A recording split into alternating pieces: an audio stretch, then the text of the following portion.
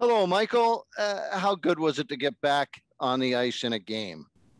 It was great. It was a lot of fun. You kind of miss getting in that competitive flow of things when you haven't played in a while. So it was nice to get out there and be able to compete with the guys. And what was the experience like right from the drop of the puck to the final horn? It was good. I felt better than I anticipated I would after not playing for a little bit, and I felt just more comfortable as the game went on. I thought the guys battled really hard in front, and we did a good job of clearing pucks out of our zone. Our PK stepped up huge when they needed to, and all in all, it was great to get out there and get the win. Next one goes to David Sis. Go ahead, David. Hey, Michael, thanks for doing this, and congratulations on the win. I was just wondering, in a big rivalry game like this between the Marlies and the Rocket, it's your first game of the season with the team. Do you feel that rivalry and the kind of intensity that's been building up all season right away stepping onto the ice?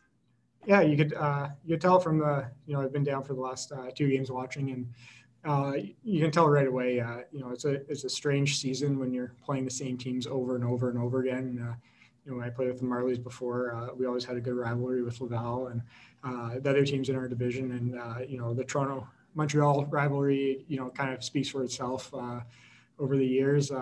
So, yeah, you can just, feel the intensity. It's getting down to the end of the season, and these guys have played each other a lot. So, yeah, there's definitely intensity out there. Next one goes to Nick Barden. Go ahead, Nick. Hey, Michael.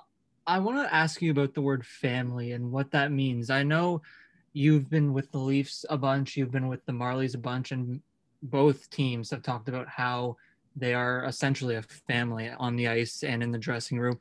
What do you see when I talk about that, and where does that sense of family come from?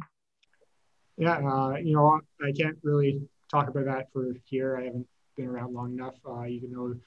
Being on the bus yesterday, a long bus trip up here, you can tell the guys get along, and the guys care for one another, and you can see it in the game with the way guys step up and protect each other. With the Leafs, we have a really close group of guys, and it works from leadership down. We have a great group of older guys, and the younger guys are awesome.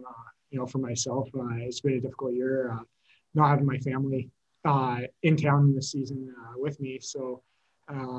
One of the things we do a really good job of with the Leafs is everyone kind of knows what each other are going through, and your own personal life and kind of situation. And, there's no shortage of guys, always like reach out to me wondering how, wife and kids are doing back home and stuff like that. So it's always good that, the guys care about you on a deeper level than just hockey. Next one goes to Justin Levine. Go ahead, Justin. Hey, Michael, thanks for doing this. So you've taken, time with Maple Leafs to play in games such as Toronto versus Montreal, which is a historic and storied rivalry as it is. So as you returned to the ice tonight and did so against the Laval Rocket, can you kind of run me through, what goes through your head in terms of performance when you're taking on, a rivalry battle such as, again, Toronto versus Montreal, since evidently that's what happened tonight, Marlies against the Rocket. And, does that change anything for you in terms of getting prepared, or just these little extra things that you have to pay attention to get ready for a battle of this magnitude? For myself personally, it's just as a goal, you just have to approach it as another game. There's going to be a little bit more chippiness, a little bit possibly more special teams in the game. When it is played at such a high level and with so much emotion on the ice.